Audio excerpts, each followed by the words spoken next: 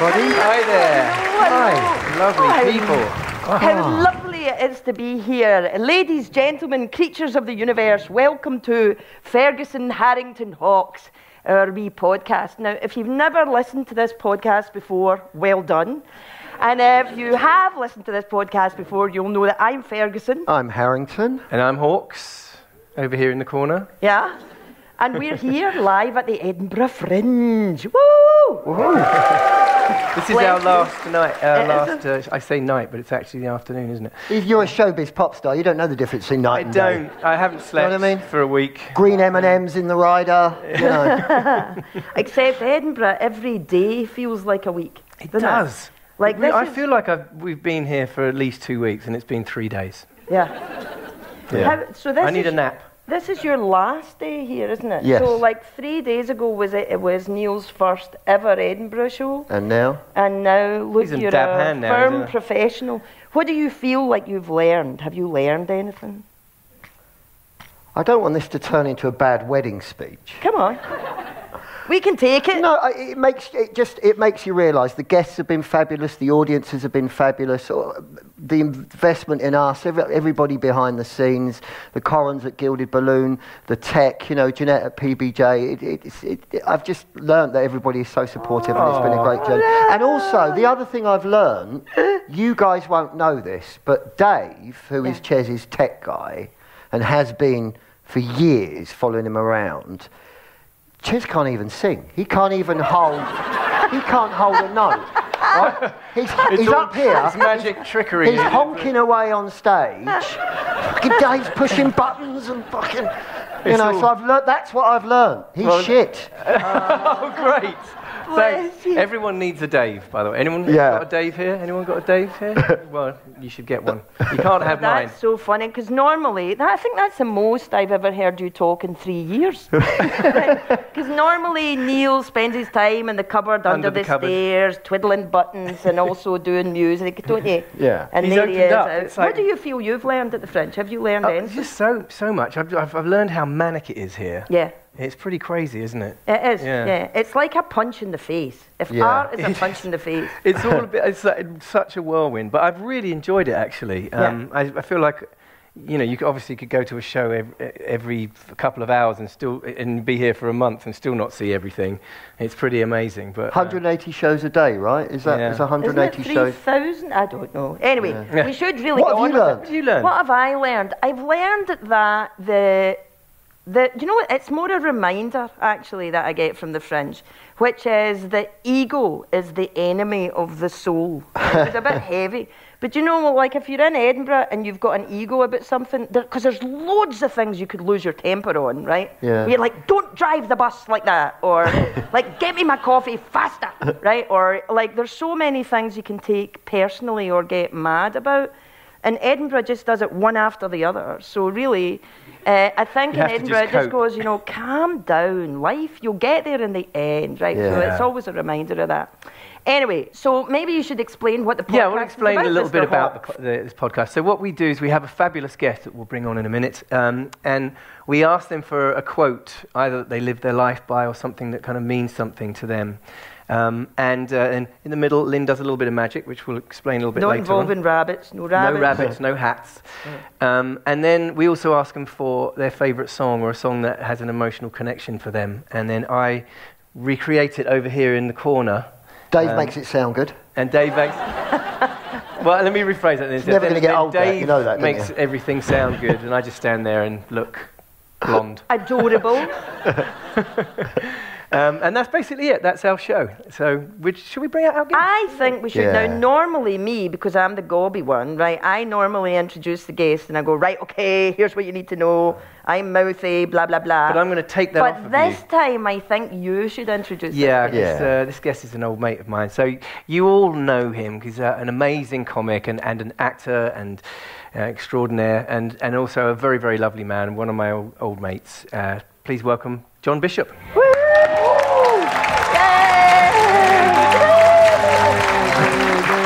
Hey, I'm not sexually harassed. No.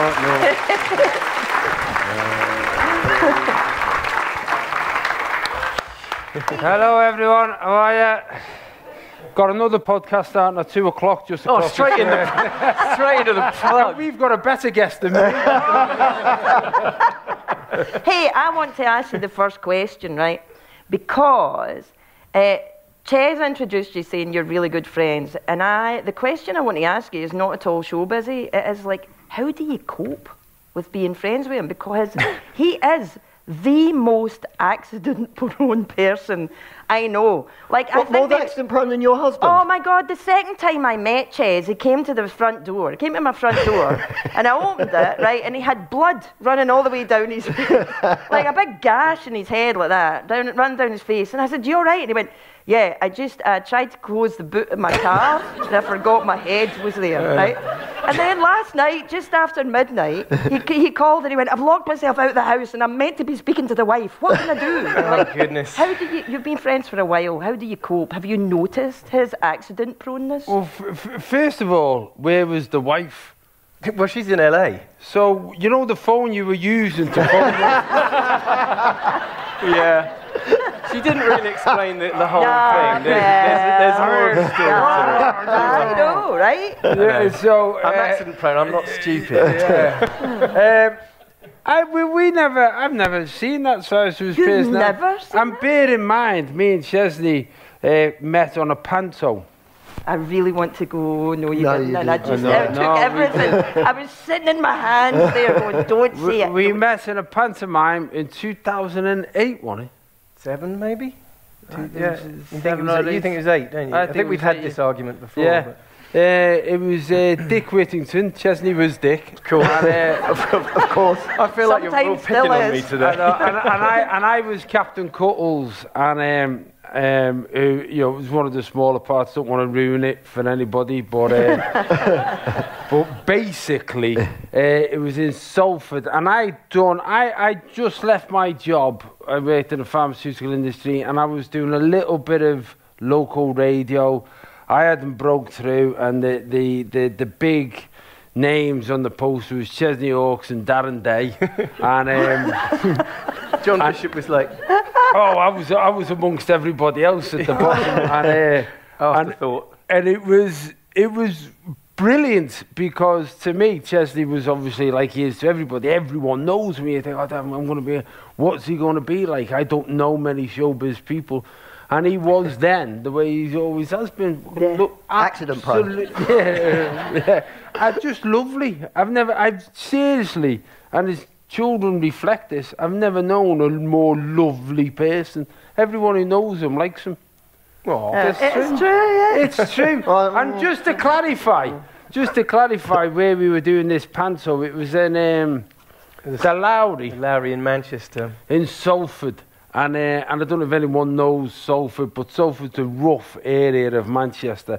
And so what they decided to do, I don't know, 15, 20 years ago or more, they thought, this is really rough. This is an area full of gang violence and a lot of deprived areas where people are getting into a lot of trouble. So what we'll do is we'll build them a theatre. yeah, they'll need that. Because Yeah. that sorts it out. That'll doesn't it? sort it, yeah. So basically, it's a beautiful theatre in an area that's now been developed with the BBC and everything. But when we were doing it, it was still on its way to being developed. It was.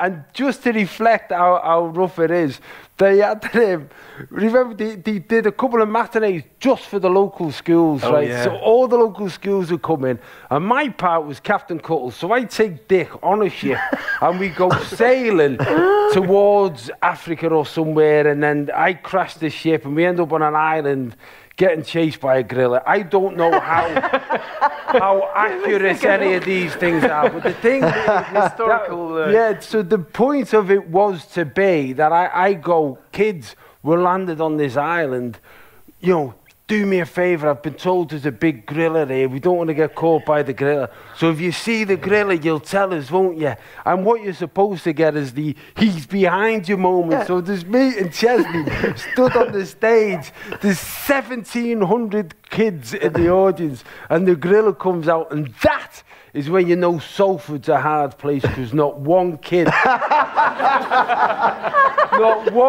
wanted to grass. You know, and yes, are on your own. I'm stood there, man. There he is, kids. He's right there. Who played the gorilla? Or was that just that blow up? Was it No, probably Michael McIntyre. Remember, because there's another story with that. When I moved into my digs in Salford, I'd checking in, looking at the place, very nice, and I opened the dishwasher, and there was a huge purple dildo in the... My first day at work, first day meeting these guys, I turned up with a big purple dildo. Look everyone. There was also another moment on that pantomime where Darren Day was called the C word by a kid in the front row. No way! Yeah. Really? Yeah, he was. Because he was playing the baddie. What, you know, doing that stuff to the kids. What are you going to do?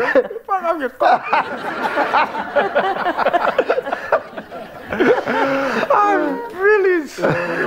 So that's when we first met, and we've been in touch ever since. But then go back to the accident-prone thing. You did actually utilise my accident-prone stuff in the film that we did together, if you remember. Yeah, because we did. I then wrote a TV drama about being in a panto, based on a panto. Right there and then, like literally, John and I were sitting backstage in his dressing room one night, and he's like, "It's fucking funny backstage." It's just we're just commenting on how funny it is. Anyway, so carry on, John.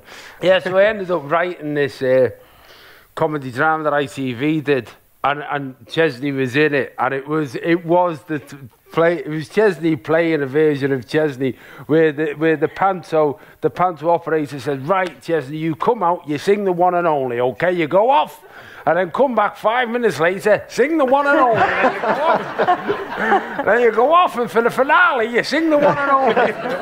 And he was on crutches and everything. "Get him out, just sing it, get him back." Do you remember you made me do that stunt where I was in a wheelchair and my legs out here in the cast and my arms are like this, and then I came down from the top of the stage, and it was a rake stage, which means it's like on a, and I literally did the stunt myself, felt like Tom Cruise, and I came right down the front of the stage and straight off into the pit, like down into the pit. Funny with Sheridan Smith, wasn't it? Yeah. Very good. Yeah. You know, we should talk about the quote, because we are meant to do the thing with the Yeah. quote, It's and gone you have right a out quote. the window, right? isn't it? You have a quote. You're not, why are you sorry? We're We're supposed meant to to be be. doing it. You're meant to be having a lovely bubble bath of a time. All right. Right? Are you having a lovely bubble bath of a time? I haven't had a bubble bath for a long time. Why? Well, this You could know be what? I keep on arguing with my wife about this because I'm the man, but she doesn't like bubble bath. And I'm going, I don't want to buy bubble bath for me.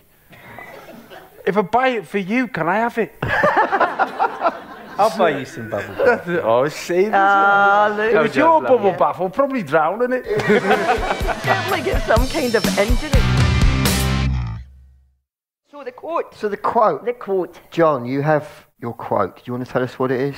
Your selected quote for the show? Your quote, you mean the phrase? The phrase, The phrase, more of a phrase than a quote. You'll never walk alone. Absolutely. So obviously that tells us so much about you. You're obviously a huge fan of the musical Carousel. Yeah. Big Rodgers and Hammerstein fan. One of their better works, I think. Yeah. I should probably interject here. These guys know fuck all about Nothing. football. No. I mean, literally, nothing. they don't. She actually Until asked me the last other. I was night. talking about Liverpool the other day, and she actually asked me what colour do they wear. That was just before he nearly fell on the stairs, right? That's the man he was like. Obviously, I said it's blue, but you know. So obviously that quote, Liverpool Football Club, and we'll get on to football and what it means to you in a bit, but I would say that quote, there's a sense of belonging, a sense of tribalism, a sense of family. So apart from Liverpool Football Club, how is that? This is not, it's not limited and contained to Liverpool Football Club, and Liverpool Football Club are not the only team that have sung that song and adopted it. But it's such a phrase that if you allow it to resonate in your mind, it means everything. Because, you know, if you take some of the situations like the you know, Liverpool as a team suffered the horrendous situation with the Hillsborough tragedy, and that phrase, "you'll never walk alone," was never more apparent than, like, you know, the community will try and get justice for this because the system won't. Yeah. And all those people who felt so isolated had this sort of phrase that wrapped around them. And then that carries on to so many instances where I've seen it used. Yeah. And I just feel it's that thing, you know, where you're saying to someone, oh, you know, you'll be all right, or I'm here if you want me. But if you say, you'll never walk alone, that just says everything. It says, like, we're with you. It's that phrase. I think there's a poster you sometimes see in churches where there's a guy goes to heaven and there's the footsteps in the sand of his life. Oh, yeah. And God said, you know, I was with you. I was always with you. And he said, but you're saying that. But, you know, when I was at my lowest, I look and there's only one set of footprints. And God said, yeah, that's when I was carrying you. Yeah. And you go, and that to me is like that. It's, you'll never walk alone. There'll be someone there for you. And I think that it's such a beautiful thing to think of, because if you take that on, then you're trying to apply that to other people. And for me, like, the biggest weight that anyone can carry is loneliness. Right. Yeah. And it's the biggest weight that anyone can carry because it's the easiest weight to take off the back, because all you do is say hello, support, and just say, how are you? And that is, again, something that phrase captures. Do you think it means, you know, more to you since you've had kids, like, as well? It is, but I think it's just age. The more time you have on the planet, the more shit goes on in your life, and the more you think, fucking hell, that's when I got picked up by them. That's when I got picked up by them. And it's such a great phrase. I think it encapsulates everything. I think you embody it. There's a lovely story here. So, if I said the name Sean Cox to you, it just sums up. You chose that phrase, and then you know, you're not just saying it; you actually do it. There was you want to tell the story about what happened to Sean and the benefit gig that you put on for him? Well, you tell him. Halfway through. So yeah, Liverpool v Roma 3 years ago. Just regular guy on his way to the match, and he was set upon, and it was terrible. And you were straight in there. You put a gig on in Dublin to raise awareness and money for the family. So Sean, similar age to me, from Ireland, and he was going to the game, and the Roma fans, some of the European clubs have these groups called the Ultras, who run around in black bandanas. They're basically cowards, and they just storm in and beat people up and whatever. And they were coming down, and I know what was happening, the geography of everything that went on, because my brother was with my sons, and they were within 20 metres of what happened. Oh, wow. These group of lads just came, scary. and they were carrying big belt buckles, and so they would set on people. And obviously, you know, you're talking about grown men, and sometimes your immediate reaction is to stand your ground, look after yourself, whatever. But they're coming out of nowhere. And anyway, they set upon Sean. He ended up with a severe brain injury that has meant that he's unable to talk, unable to walk. He needs 24-hour care. It was, you know, and he's got family similar age to mine. He's got children, got a wife, and I kept on seeing it on the telly and with the, you know, the Liverpool games to be a sort of recognition of what was going on. And then over time it sort of moved on, and I kept on thinking someone's got to do something, and I just thought, well, I can put something on, do something. Yeah. So I booked the Arena in Dublin, the biggest venue in Dublin, and I got a lineup primarily of Irish comedians: Jason Byrne, Tommy Tiernan, and Dara O'Brien, Deirdre O'Kane, Joanne McNally, Des Bishop, and Michael McIntyre. Phone Michael, because you know, obviously he would sell anything else. And also, you know, what happens with comedians, you know, you do something for them, they'll always do something for you. And against that, you'll never walk alone. Here, you see it at Edinburgh, loads of benefits, people helping out, and it's just a communal thing. So I put the gig on, my promoter promoted it for free, and we raised over €300,000 for them. Jeez. So that meant that the family could stop fundraising, because they had enough money to carry through his care for the next few years. That's beautiful, That's mate. amazing. I think, the thing that's really interesting about listening to you is because obviously, very funny man, right? You're a very funny man, but the thing that's interesting about you is that you haven't sort of lost the sense of real. Do you know what I mean? Like, some people get into comedy and they've sort of not forgotten where they came from, but like you, it seems like you've got both, where you don't walk alone. Like, you've got like the knowing of who you are now and the knowing of who you used to be or where you come from. And normally also fame does do weird things to people. Yeah. And you said to me, you know, I've always been the same. Well, you've always been the same. Yeah. You know, and obviously since that time you've had a stratospheric rise and now a household name and everything. And it can change people. Well, I was speaking to the butler this morning, and I said, Hey! while he was giving me a bath.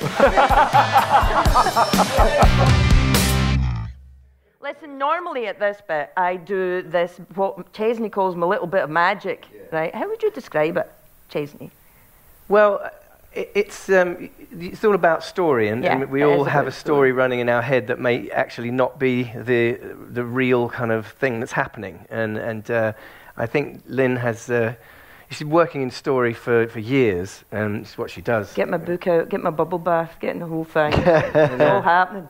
No, you know what it is? There's a story, I bet you know this already though, because you're very attuned to it, which is that most people are wandering about and they've got a story in their head that they think everybody else in the world can hear, but nobody else can, unless they speak it. And sometimes even you don't even know what the sound of the story in your head is, but there's a way you can find out. You up for it? He looks very scared. You don't know what's in my head. I have a rough idea. We're about to find out. Bubble bath. I am going to ask you, I'm going to ask you about your favourite sandwich, right? You're just going to tell me the truth. Wait, you're going to tell me the truth about your favourite sandwich for 2 minutes, right? All the details of the sandwich. Just tell me whatever you feel about your favourite sandwich, right? Okay. You ready? Go. Yeah. Well, the favourite sandwich that I always have on granary bread or sourdough, because I want to feel better than other people. And I went for a long time being a complete vegan, and then I got COVID, and the first thing that I wanted to eat after COVID was cheese, a cheese sandwich. And then I realised that was probably a childhood reflection of cheese and tomato sandwiches. So I had a cheddar cheese sandwich with tomatoes on, and then mayonnaise. Now, obviously, because I'm in show business, I count my carbs. You know what I mean? So I'm very careful. So I ate this sandwich and then didn't eat for a week after, because I wasn't allowed. I was allowed sometimes to go and lick a Ryvita, but not to follow it up with the second sandwich. But what I've always found from sandwiches, and this is true, I have a passion for them, and I tell you why. I nearly brought Subway to the UK, right? Nobody knows this. I got in contact with Subway when we were first married, and they were run by a company called Doctors Inc. And I'd been to America coaching football, and at that time they had one shop in Brighton, one shop in London, and I wanted the franchise for the rest of the UK, and they wanted $30,000 a shop as a franchise agreement. Right. And we just had a new baby, and I went downstairs and I said to Melanie, I've got this great idea for a butty shop. It's called Subway. I've been to America, and I've had them, the foot-long sandwiches, and I said, all I need to do is to remortgage the house, get $30,000 for a shop. And she just looked at me and went, will you fuck off? I'm changing the baby's nappy. And the last thing I want to think about is sandwiches, let alone mortgage in the house so that you can sell salami butties to people who don't even know what salami is. Oh. So that was my sandwich. That was actually, you might have been, you've outdone yourself. I've never had a sandwich story that has been that mental. I'm like, really? You nearly brought Subway? So honest to God, yeah. I had phone calls with them. They were based in Connecticut. And I was genuinely looking at it, and I went to the bank. And I said to the bank, I was waiting for the pharmaceutical company. I went to the bank with a little business plan. I said, I'm thinking of bringing Subway sandwiches over here. And the bank manager, let me put this into context. When would this have been? This would have been 1995, probably. Jeez. So like, they're looking at me as if to go, what? And I went, a foot long, the sandwiches are a foot long. And he went, don't be daft. People in the UK won't eat that much That's food. An American thing. Hey. Now look at this. Do you think that guy, that bank manager, is like the guy that refused the Beatles? Yeah. Like, I could have had so much money. You know what? I went to the same bank manager to try to be a comedian. To convince him to allow me to borrow money against my own house so that I can buy another house and rent a house. And he said, but you can't do that. You can only get a mortgage. You can only get I remember him saying to me, you can only get a mortgage if you're going to live in the house. I said, well, can't you get a mortgage to let to somebody else? And he went, like, yeah. And he went, no, don't be daft. So the idea is that You should be running the country. I literally just thought, oh, that's it. No one takes me serious. I want to go on stage and talk about my penis. Well, actually, your thing is really interesting, right? The thing with a sandwich, it tells you about a person's tastes, right? But like what they choose. So, like for some people, if you ask them about a sandwich, you know, the creepiest person I ever had actually talked about a sandwich that he got in Doha, where it was like they had caviar in it and they had all this like kind of rare stuff. And then he said, but you can't get it anymore because they have new people there and those people have ruined it, right? So evidently what he was saying was, my tastes are, I want special and nobody's as special as me, right? So yours, on the other hand, well, I like granary bread because you've got to look after yourself, right? And the cheese and tomato sandwich. There is a thing about you where you're constantly keeping yourself in check, don't you? You've got you don't ever walk alone because you've got a thing going on where you're like, just be a good guy, John. Don't be a dick, right? Yeah. And also that, and it comes out as well in the Subway thing, which is that you see the best things in the world as being simple. They're clear, aren't they? It's like a sandwich. Who wouldn't want a foot-long sandwich, right? Who doesn't like cheese and tomato? Like, things don't need to be over fussy. They actually just need to be simple and clear, and it's other people that make it fussy. Does that make sense? There is a point where I actually said to my wife on the phone today, if everyone just did what I said. Right. Yeah, but that was Putin started like that. I mean, you've got to be careful. I think, just do what I'm saying. It's got a Mussolini. And if I'm wrong, then fine, you can say, we did what you said, and you were wrong, but don't tell me I'm wrong before I've done it, and then you do what you're doing, which I know is going to be wrong, and then it's wrong. But also the thing that when you see something as being right, it's simple. It's not complicated, right? It's not like you don't go, all right, what I'm going to do is I'm going to get like a clockwork mouse, and then I'm going to get firework, and I'm going to have a guitar, and then it's not that. It's like you go, it's a sandwich, it's got butter, it's got cheese, what's not to like, right? That it's simple, the things that you see. Why wouldn't you give me a mortgage to rent out a house? What's wrong with you? Yeah.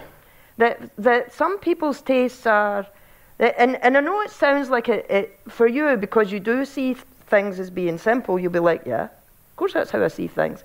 But sometimes if you ask people their tastes, they'll talk about things. Even you can ask somebody about their favourite sandwich, because as we're doing this, like everybody will be going, well, no, I like the cheese, but I don't really like the cheddar cheese. I like the other cheese. Like everybody has a different story as to how it goes. And some people, I've asked people about their favourite sandwich, and this is a kind of weird thing. They'll talk about a sandwich they haven't had yet. Isn't that weird? Yeah, I know. Like they'll go, well, I would really like a sandwich like that, but I'm not allowed. And I would really like something like that, but I'm gluten intolerant.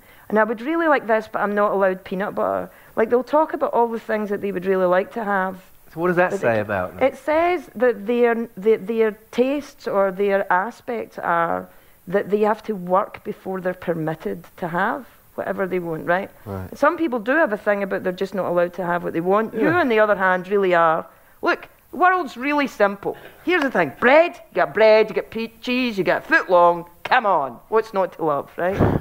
When you say you got to work for it, you can have it. If you're gluten intolerant, you still can't have it. No, I know. Well, but I am gluten intolerant. Yeah. Thanks for your sympathy. Thanks for your sympathy. You're the one who came up. If Do I you know was what? gluten I'm intolerant, gluten intolerant, but I have bubble baths. Yeah, but I tell you what, if I was gluten intolerant, I wouldn't even talk about butties. It wouldn't be a thing I'd discuss. But the thing is I actually don't really like sandwiches. I know. Oh. What does that say about me? Yeah. Right? No, I know.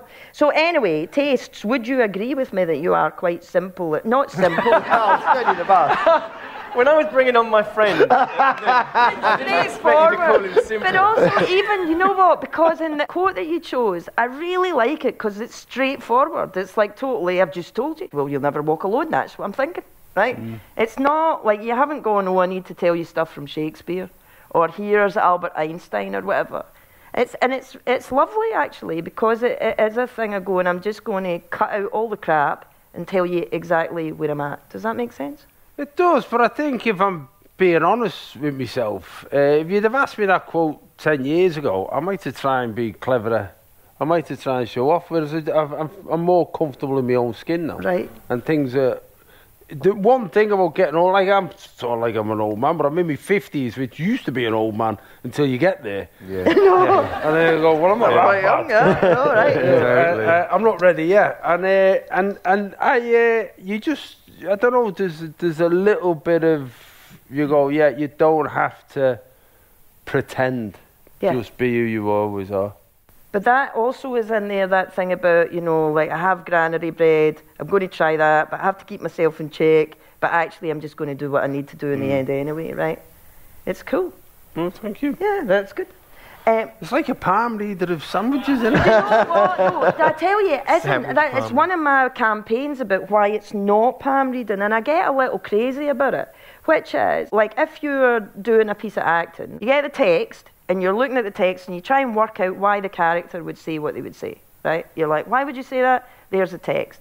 And when you're writing, you're putting down text, and you're like, right, I know that this guy's really annoyed about, you know, trees or something. So I need to think of a way to show that so that I'm not showing all my cards. Basically, it's just the construction of sentences to show what the story is, like the subtext or whatever that's going on underneath. And actually, this is just the other way round, which is you ask people about something, just say, what's the story about that? And if people don't think that they've got to be interesting, they'll tell you who they are. Because most of the time you ask people a question, they'll say something that they think you think would be good for them, do you know? And so this stuff is just really the kind of subtext. And so my husband gets mad at me because I shout at the telly. When I go, you're a fraud, you're not doing magic, you're just listening to the words they say. Like, it really is just structure. It's not Mystic Meg. It's not always sandwiches either. No. Yes. Oh, no, okay. Yeah. Like yesterday we had diamonds. Diamonds, which is value. Yeah. Do you know what I'm sitting thinking here? I'm going, right now, if I prove to him that it's No, that listen, simple. I'll be honest, I was expecting a card trick. I didn't think it mattered. The thing we haven't talked about is that you were quite established in a different field before you got into stand-up. Yeah? What was that? How did you even get into doing that? I mean, did you go, oh, I want to be a stand-up, but I'll not? Or? Well, I had the sandwich shop. Did you? No, I worked in as a pharmaceutical, in the pharmaceutical industry. Right. So, in fact, I went past the Edinburgh Royal Infirmary. It used to be, and I used to go in there because that's where the transplant unit was, because I was responsible for a drug that stopped people rejecting their organs after a transplant. Wow. So I was, you know, my official title was sales and marketing director, but in all honesty, you don't sell that or market it. You basically look for clinical studies and set up clinical studies and gain experience, because it was a new medication. It was a new immunosuppressant. You like going places in that world? You were like had a trajectory like? Oh, you very, could have very made a much. proper career out of it. Yeah. I was asked a few times whether I would relocate down south, and I wasn't up for that. And then I had serious conversations about going to the European head office in Munich. I went to Munich a few times, and Melanie didn't fancy it, the kids, and so we didn't do that. And then a few things made me go, this isn't for me. And one of them was my boss, who was the MD. And I remember I used to have a call with him at 2 o'clock on a Friday. And I got asked to move the call forward to 11 o'clock. So I said, fine. So I phoned him at 11 o'clock. And we went through all of just objectives. It was proper business planning. You had to do a 5-year plan, 10-year plan. It was a Japanese company, so then you had to go over and present it at different international meetings and all this stuff. So it was proper serious. So I had various objectives to do, and I was phoning them up about where we were at and one of the marketing plans on our weekly call. And he said, okay, that's good. Any other points? He said, no. He said, look, I might be missing next week, but I should be all right shortly. I said, fine. And he kept on saying to me, I think I want you to be the person who takes over from me. He said, I've got a few years left, but I want you to be the person that takes over from me, so I want to give you more and more responsibility. That phone call at 11 o'clock was in hospital. He was in hospital going to have an operation for liver cancer and still wanted to do the call. Yeah. And he was saying, look at this is a life you could have. And I went, that's not for me. So that corporate world, because all of a sudden things do feel more important than what they are in the essence of life, like any job. And I remember thinking that thing, wow, that's not for me. That's definitely not. But the kids were little, and you had good money coming in, and that must have been a hard decision to. Or how did you tell Melanie that? And well, I just sat down. What had happened is I'd started doing the stand-up comedy 4 or 5 years before. I'd done a couple of Edinburgh festivals because I had the Heather, who's the sales rep up in Scotland. I used to say, right, I'll come and base myself. I'll take 2 weeks holiday, and I'll base myself in Scotland for 2 weeks. And I actually, this is. Sound mental now. I was doing the cellar at the Pleasance, right? And every Monday I used to do, and I was on a 11:30 of a night, and every Monday I used to get the 6:30 shuttle down to Heathrow to go to the office to do a whole day in the office, get the 7 o'clock flight back, and then go and do my gig, and then do field visits for the rest of the week. Going to see various people up here, and but the work had sort of knew that I was doing comedy. They would allow me to do it, and then I started getting sportsman's dinners, middle of the week, sportsman's dinners, 500 quid cash, but I did pay tax on it. and I started looking at it and going, right. And I started looking at the kids, and then what had happened, people had started, who I'd been on the circuit with, had started moving off. Alan Carr, Jimmy Carr, Michael McIntyre, other people, and you're going, and you could say Jason Manford, and I'm looking at their careers, and I'm thinking, I don't know whether I could do that. I don't know whether that's there for me. But I know if I do these sportsman's dinners, and I headline at some clubs, and maybe I try and get a bit of writing in, I can maybe, if I go self-employed, net the same income. And if I don't do it, the reason I'm not going to do it is I've got a mortgage and I've got 3 kids in schools and I've got a wife, and I'm going to blame them. I'm not going to say, I'm going to end up bitter, and I'm going to say, it was your fault I didn't give it a go. And I thought, there's no greater cowardice than that, than blame your own kids for not having a go. So I thought, I sat down with Melanie, I said, I promise you, I'll make the same amount of money. And she said, that's fine, I believe you can do it, just go and do it, but make sure you make the same amount of money. And then the first year I didn't, and so we had to extend the mortgage. Second year I didn't, we had to extend the mortgage. The third year, it was like, I was starting to put together packages, renting the comedy store and doing presentation skills for people in business, because I thought I need to earn some money in the day because this just isn't working. And then things just went like that. Yeah. I always like that story. I know I've told it before. The story when you first told your kids that life was going to change. Because we had to sit them down. We had to sit, because we'd done ski holidays and all that stuff. And I had to, and the kids were in a fee-paying school, and I had to sit them down and go, you know, all of that posh school you're in, well, that might be changed. I mean, all these holidays that we go, because they ended up in a fee-paying school because all the schools around us were putting special measures on the same day. They said you can go to any of those schools, but by the way, the shit.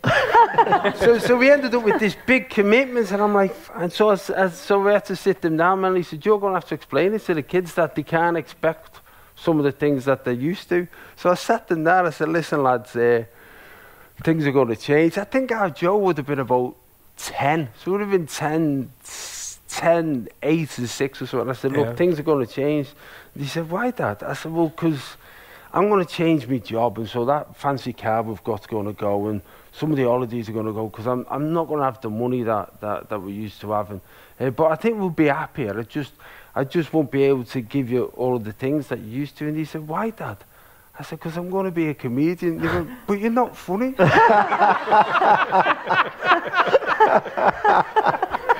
How old was he? Well, unfortunately, you're not my demographic. Well remembered. I always loved that story.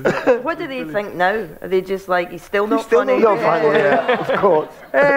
It's a different thing now, because it's my job and it's my life, but it's just, listen, I will not pretend it's been plain sailing, been a straightforward adjustment, because all of a sudden, Mike, we lived a normal life, and then I went full time, and you know, it doesn't happen overnight. And so when the kids were teenagers and getting to know themselves, all of a sudden I was all over the place, and then I'm popping up on telly, and then some people know them because they know me, and they're trying to define themselves separately. So there's been times where, if I could have changed anything, I love this job, and it's got nothing to do with what you would call supposed fame or anything like that. I mean, financially, it's a good job, but it's not even that. I love the job because I love what I do. You know what I mean? I love the. We used to have, when I was in the management speak, is KPIs, key performance indicators. So you go, look, what's your KPIs for your sales team next week and all that. My KPI is hearing laughter. Yeah. I walk on stage and I say something and people laugh and you go, wow, I'm doing my job well. And I love that, whatever the scale is and the size of it. So I love all of that. If I could have changed anything, I'd have maybe done it earlier so that the kids grew up in a more stable time, because then they would have known me as that rather than me being this and changing into that. But then I think that they probably, got a lot from that. Oh, yeah. Because, you there's a brave thing to do that. Just kind of like completely right. I've got a job that's going that way, and I've got good money and everything else. I've got the kids in a good school, and I've got that lovely car. I mean, and then you say, right, I'm going to take an absolute plunge here and go head first in. That's got to give kids something inspirational. I mean, that's amazing. Yeah. It's showing them not get a real job. That's the problem. It shows that you can follow your passions. Yeah, no, you're right. Follow your passions, and there is an indication of that. But and by the way, I'm not complaining. It's been good, but I think for us as a family, we look back on that adjustment time as a little bit more adjustment than we thought was happening at the time. I think you and I have that same thing in common, that love of what we do. You know, because I'm like, I can't pass the guitar without picking it up, and I still people ask me like, you get fed up with singing the one and only or doing whatever, playing. I'm like, no, I still have the same buzz. Yeah. Or like here, I'm here doing a podcast because we want to see if the podcast works live and all the rest of it, which it does, by the way. Half an hour. But I'm also doing gigs, so I'm doing 4 gigs tonight. And I'm doing 4 little gigs. Wow. And one's a room above a pub. I'm going to go and do the stand. I'm doing the late one here. The last... I'm getting on stage, I think, at midnight at one of them. That's ridiculous. But you do it because you're here. And also, I want to practice and I want to get better.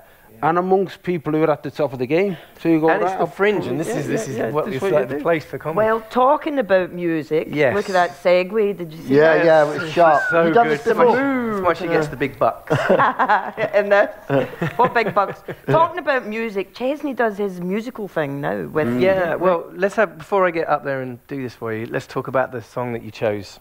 Okay. Yeah, you chose David Gray's Sail Away. So what's all that? What a song. And I'll tell you why. It's a beautiful song. When I tour, I got into a habit of getting off the stage. It's a funny thing, stand-up comedy. It's not like music. I don't think you have the same adrenaline rush. And for most of my tours until the most recent one, my driver was my cousin David, so somebody I've grown up with, I've known all my life, so I'm very comfortable with. And I can literally get off stage, get in the car with David, roll the seat back, and be asleep in half an hour. Right. And I can do that because I'm comfortable with him, but I can do it because I put David Gray on, right? David Gray, Grace's Stitch on, and I put that on, and it's like a warm blanket to me, that song, that album, that his voice. And the reason is, White Ladder came out at the worst time in my life. It came out because I just split up with my wife, and I couldn't be any lower. And I had a friend who I worked with called Melanie, and she said, "Have you heard this guy, David Gray?" And I listened to the album, and I used to hammer it all the time. And that song particularly was so resonant with me. And then fortunately for me, through a chain of events, which we haven't got time to talk about, I ended up getting back with my wife. Me and Melanie got back together, and that was 18 years ago or something like that. So we split up for 2 years, got back during which time I started stand-up comedy, and then we got back together, and I'd still listen to David Gray all the way through. And then about 6 years ago, I think it's 6 years ago, because of COVID, you can't count time, can you? No, it's crazy. But it was probably about 6 years ago. We went to the Ice Hotel. Oh in Sweden. And I don't know if you know the Ice Hotel. It's a hotel built entirely of ice, and they've got a little church there. And I set it up, right. I thought, we're going to go to the Ice Hotel, and what I'm going to do is we're going to renew our vows with the Swedish Lutheran Church, right? The what? I don't know, he was the fella that you can book. He's the only act in town, so you have to book it in advance. So I thought, I'm going to do it, but I'm not going to tell her, right? So because it's the Ice Hotel, we had to get like coats. We had to get coats to go. So I went to the coat shop to get. I said, "Let's get a new ski jacket. Let's get some new ski clothes to go." She said, "Okay, yeah." So we're there, and I go, "Why don't you get this white ski suit?" And she's going, "What the fuck would I want a white ski suit?" I said, "I just think it'll look nice, a white ski suit." She said, "I'm never ever going to go skiing in a white suit." I said, "Get the just buy the white suit." So then we went, and there was no one there. The church, as I say, is made out of ice, and we've made the arrangements, and the witness was the receptionist from the hotel.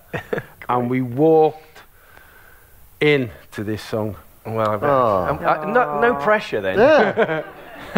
And the other thing as well is I've got a neon sign with that Sail Away. Oh, you have? In our kitchen, yeah. Well, just for you, John Bishop, here's Chesney Hawkes performing David Gray's Sail Away.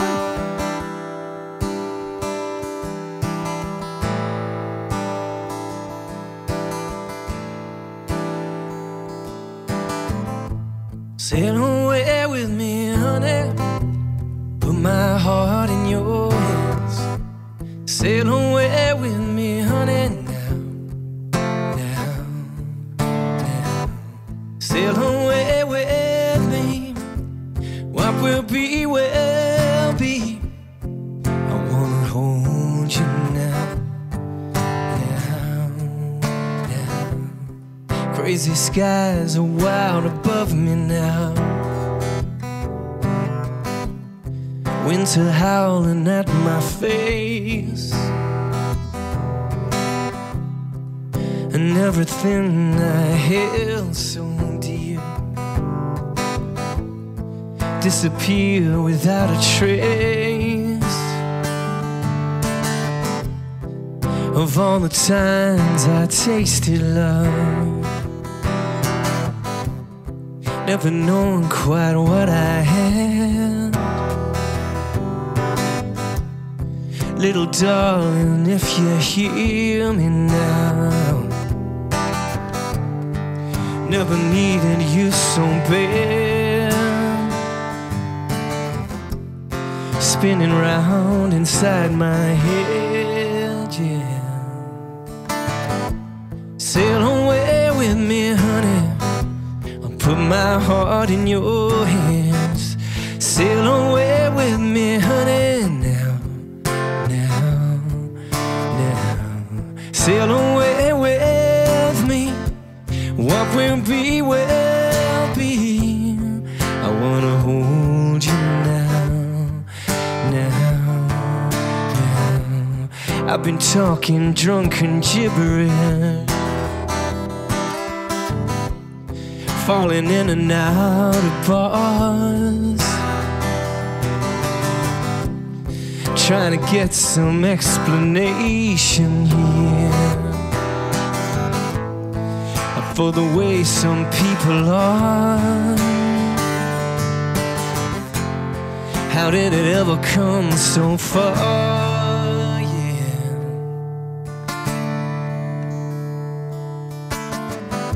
Sail away with me, honey, put my heart in your hands. Sail away with me, honey, now, now, now. Sail away with me, what will be, will be. I wanna hold you now, now, now. Sail away with me, honey, put my heart in your hands.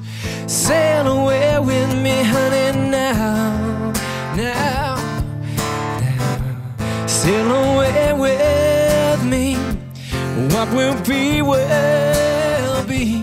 I wanna hold you now, now, now.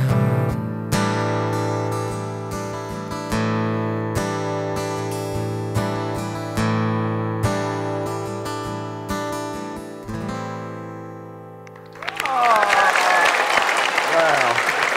Well done.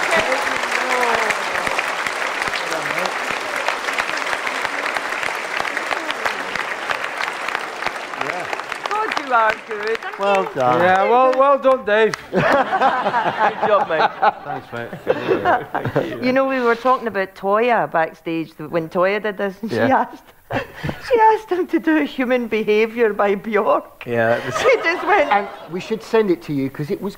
It was brilliant. He said upstairs as well when he was practicing this thing about David Gray, that I love this song but I hate it because it's so complicated, but I love it. The chord progression is like, it's simple, but it's not simple. It's like if you get one chord wrong, then you're kind of screwed for the whole rest of the verse type of thing. It's like, yeah, but it's a beautiful song, and I love David Gray as well. I've met him a few times. Have you?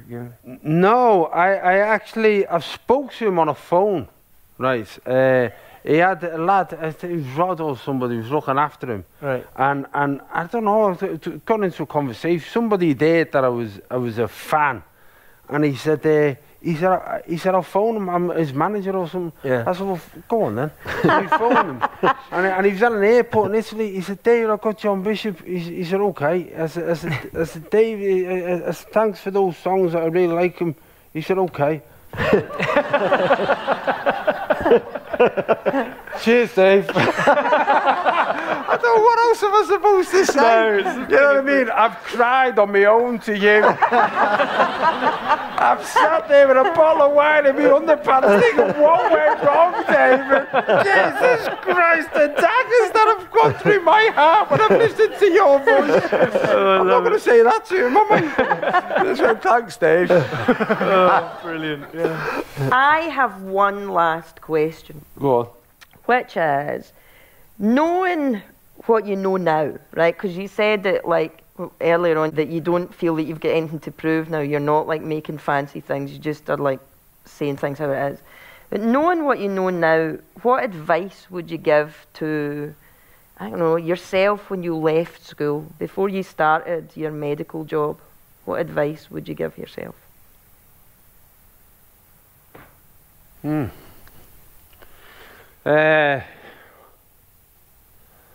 Wow. What advice would I give myself?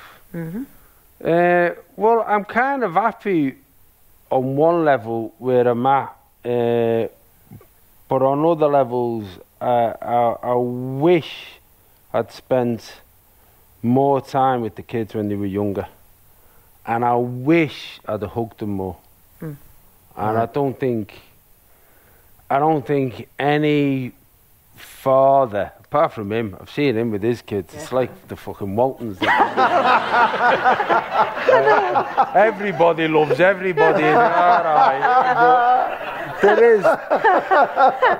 is a little bit where I don't know. I think now I think my kids are now in the 20s, and during their lifetime, a lot of communication between men has changed dramatically. So men are more open about the feelings, men are more expressive about the feelings. Now, I still, even now in my head, I know I want to be more open, but even now, sometimes I'll phone my kids and I'll finish the phone call and they'll go, "Love you, Dad," and I'll go, "Right, yeah, okay, I'll let your mum know."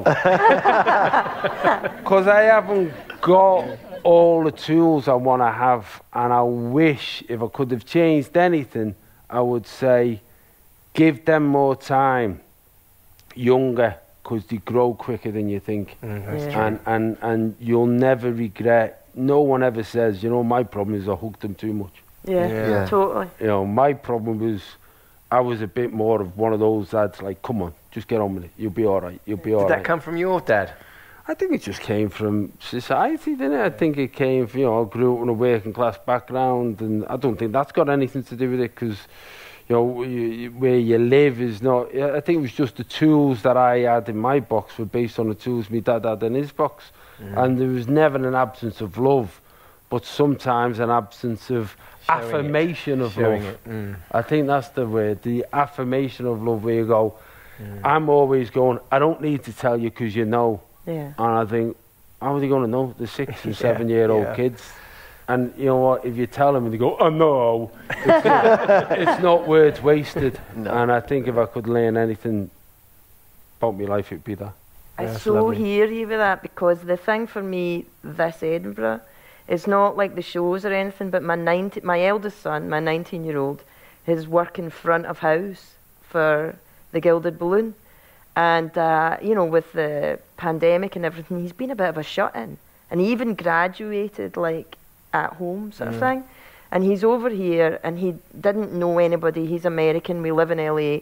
And he's over here, and he was all kind of shy. He tried to start, he had for his 1:30 shift on his first day, he left his house, which is 20 minutes away, at 9:30 in the morning, because he didn't want to be late, right?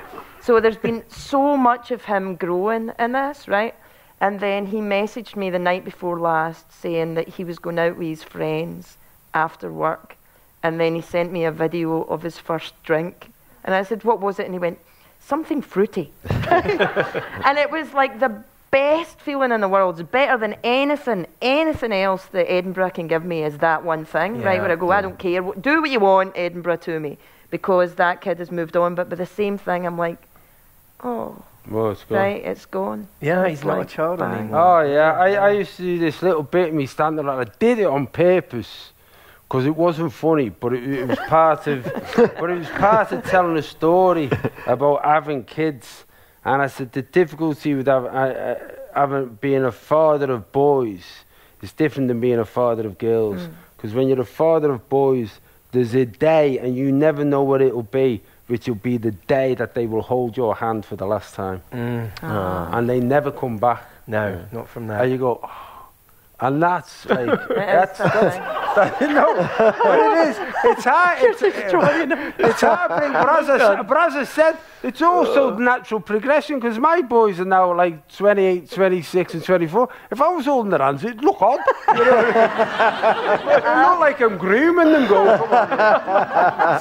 So it's a natural progression, but it is, we as fathers, our society has told us that your job is to emotionally break away from your kids, but it's not the same for mothers. And I think that's changing. That change is a good thing. I just wish it had come 10 years earlier. God, I tell you, we could do a whole other hour on this. Yeah. We really could. But you've got a podcast in half. No, but also I've got a podcast. And I tell you what, it's less depressing than this. This has been lovely. Thank you for this. No, you're amazing. Thanks for coming, man. So Thank you. we are going to have to close now. We will, and this is the end of our Edinburgh Yeah. Festival run. Yeah. That's it. We're done. Thank you so That's much. it. I know. But until the next time, for us here and our listener out there in the universe, I have been Ferguson. I've been Harrington. And I've been Hawks. And he has been Bishop. Thank you, everybody.